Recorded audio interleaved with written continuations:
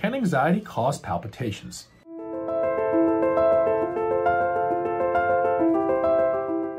I'm Dr. Haider, interventional cardiologist, and the short answer is yes. Now, what is a palpitation? Palpitation is a sensation of a heart beating rapidly or fast or strongly or irregularly when it's not really supposed to. Now, there are many reasons someone can have palpitations. Certainly, there's a possibility somebody can have an arrhythmia or an irregularity with a heartbeat or heart rhythm. But a lot of times, anxiety can provoke these symptoms.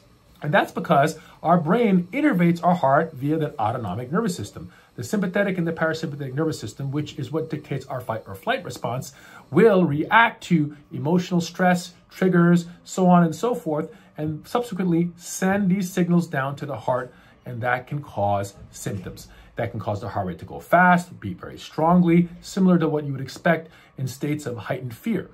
Now, there's some folks who have chronic anxiety disorder or panic disorder, and they may have a lot of these sensations of palpitations, again, arising from high sympathetic tone as a result of what's going on in their brains.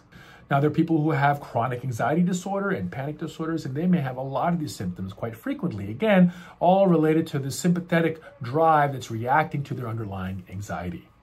And if a cardiac cause is ruled out, then they can focus on whether this is related to something like anxiety or other problems. The good news is, most of the time, sensations of fluttering or palpitations that are not associated with any other major symptoms are usually pretty benign.